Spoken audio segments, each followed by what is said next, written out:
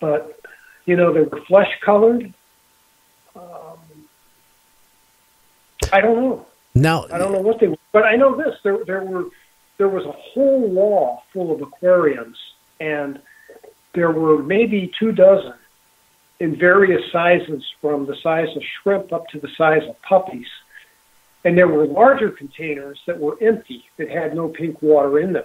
Yeah, now the bigger accommodate a human being. That's what I was going to ask you, if they would accommodate the human being. Now our time is starting to really click here fast. How do you remember how they put you back into the tent, or were you conscious, or were you in a daze, or how? What do you remember about that? What I remember was a flash of light, and we were dumped. I mean, I felt like I hit the ground from about 3 feet, like I was dropped from about 3 feet. And I landed we were next to one another, and we were by my car. And I remember thinking, man, somebody screwed up. They should put us back in our tent. And sure enough, and I'm barely conscious. I'm just barely conscious at this point. The little gray guys, there were 4 of them at least. And they're strong. And they picked us up and they carried us into the tent and just kind of unceremoniously threw us into the tent. That's probably how you got your shoes on wrong and your socks on wrong. Now, you wake up in the morning, you guys decide, I'm getting out of here. You leave everything there, right? And you bail out. Now, when you get back to the base and you get back to the hospital, who did you notify, and what were you scared to notify? Whose idea was it to notify? I knew this. I knew that I had to go to the hospital. My wife, we've been married now 45 years. My wife said, you're sick. Something's wrong with you. I mean, I had this sunburn on the soles of my feet. I mean, every square inch of my body was burnt. And I was photophobic. I mean, I just squinting. I wanted to wear sunglasses or something. I wanted to be in a dark room. And she took me to the hospital. And, we were from the hospital squadron. And, hospital people take care of their own. So they took pretty good care of us. But what they did do was they separated us. And while I was in the emergency room being treated, the base commander, not the hospital commander, but the base commander, came in with the hospital commander and told me, he said, Sergeant Lovelace, you're to have no contact with Sergeant Tobias.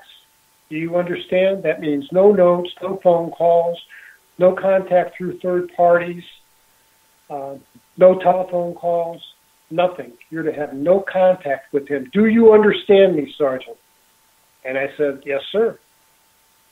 But I really didn't understand. I mean, I didn't get it, This guy's my friend. Why, And, we were changed. We were different human beings after this event.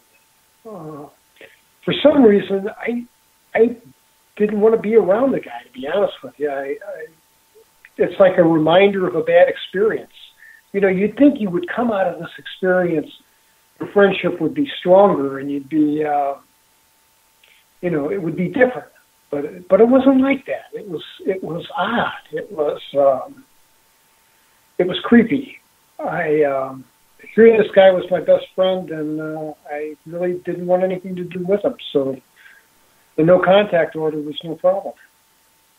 Interesting. Now, that's when did the guys with the suits come in? Well, the third day that I was in the hospital, the 2 OSI agents came in, and OSI stands for Office of Special Investigations. That's the Air Force's investigative branch of the security police. OSI is to the Air Force what NCIS is to the Navy, if that makes sense. And my third night in the hospital, I knew I was going home the next day. They had the lights turned off. and in the room because my eyes were still photophobic. It was hard to read, hard to keep my, light hurt my eyes.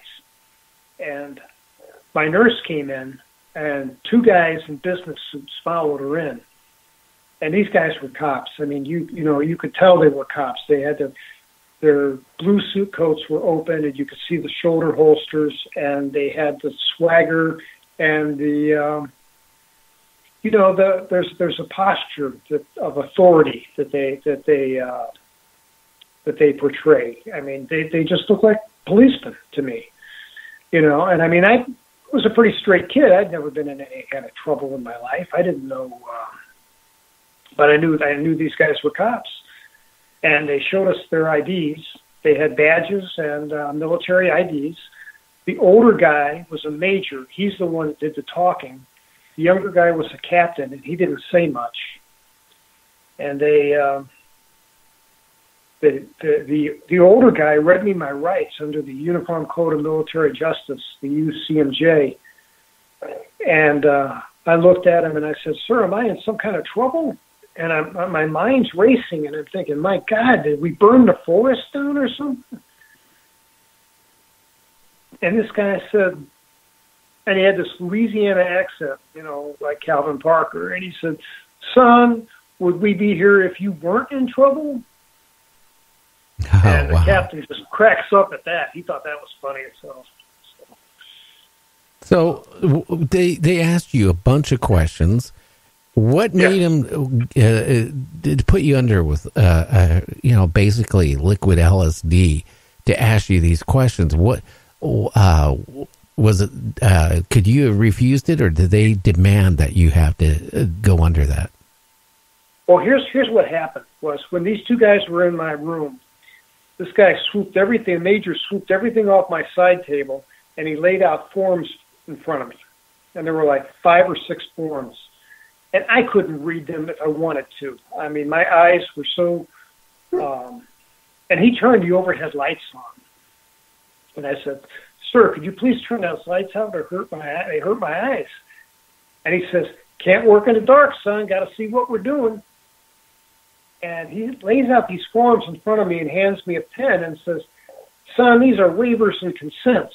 These give us the right to take a look in your house, in your car." Now, I got to preface this. Before he does this, what he does is he says, "You boys left your campsite intact down there. That tells me you plan to come back.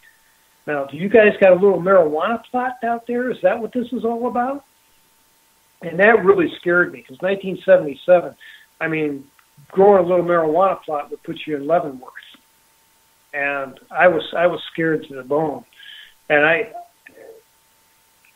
he said, you don't have a big bag of marijuana in your house, do you? And I said, "No, sir." He says, "You don't have anything in your house that you shouldn't have, do you?" And I said, "No, sir." He said, "Well, then you wouldn't mind if we take a look around just to make sure. Does that be okay with you?" And I said, "Yes, sir." Today I'd say, get a search warrant. But, I'm 22 years old. What am I going to say? I'm thinking that if I got nothing to hide. I'm not going to tell them I saw. Well, I will say, trapped. Terry, back in 1977, if they really put it this way, if you would have refused, they probably would have planted you with something. Just because that's how the military was at that time frame. Yeah, I was scared, and I think in retrospect that was probably the right position to take, was to be cooperative. So I signed all of these forms. One of the forms I signed was consent to hypnotic regression with chemical enhancement, or something like that, words to that effect. Now, before this major leaves the room, the nurse and the captain left the room. But before the major left my room, he shut the door, he turned the light off, and he put his hand against the door, and the head of my bed was right next to the door. And he bent over next to my ear, and he whispers to me, he says, "Son, I know, and you two knuckleheads stumbled onto something out there, didn't you? Oh, and I think you know what I mean, don't you? And I didn't answer him. And he said, all I want to know is how many pictures did you take and where is your film? Just give me the film and this will all be over. So, you know, I had a reputation on the base as being an amateur photographer. And that was kind of the purpose of this trip, was I wanted to photograph some wildlife because, you know, I had this nice camera, but I'm living on a nuclear base and I can't use it, you know. I got to get off base to use my camera. So I think, I don't know how they knew, but he knew. He absolutely knew. Now, 4 weeks later, maybe 5 weeks later, I get summoned to the OSI headquarters, and that's when they take me into an interrogation room. And that's when they had the two OSI agents were there, and that's when the hypnotist came. He was a major. He had oak leaves on his collar, but no name tag. And he came into the interrogation room. It was a standard interrogation room, you know, with the mirror that's framed in the wall. It's obviously a two-way affair. I mean, who's going to be grooming themselves in the interrogation room? And he has this little, like a shaving kit under his arm. And he sets it down on the table and opens it up and takes out a little towel, a syringe, piece of rubber tubing, some alcohol pads, cotton swabs and the like. And he's humming to himself and he's laying this stuff all out. He says, he's talking to the agents and ignoring me. And then he turns his attention to me and rolls his chair up right next to me. I mean, like into my personal space, and holds out his hand and said, Sergeant Lovelace, it's so nice to finally meet you. How are you? And I shook his hand and I said, I'm fine, sir. And he says, Terry, for purposes of this little exercise today, would you just call me Brad? That is my name. And I thought, boy, this is weird. I've never had a military officer talk to me like this. This guy carries himself like a priest or a therapist or something. And I said, yes, sir. And he says, don't you mean yes, Brad? Trying to get you comfortable. Said, yes, Brad. And then he said, and Terry, for purposes of today's little exercise, may I call you Terry? That is your name. And I said, sure, that would be okay, Brad. And he says, well, you know you're going to be hypnotized today. And I said, no, I didn't know that. And I said, I don't know why. And he pulls out the consent form that I signed in the hospital. And he says, isn't that your signature? He says, you know, you can withdraw your consent. And that's when the major spoke up and says, you know, you have the right to withdraw your consent. You don't have to be hypnotized today. He says, we'll just tear these forms up right now. I'll pitch them in the trash can, and we'll just see you at the court-martial. How about that?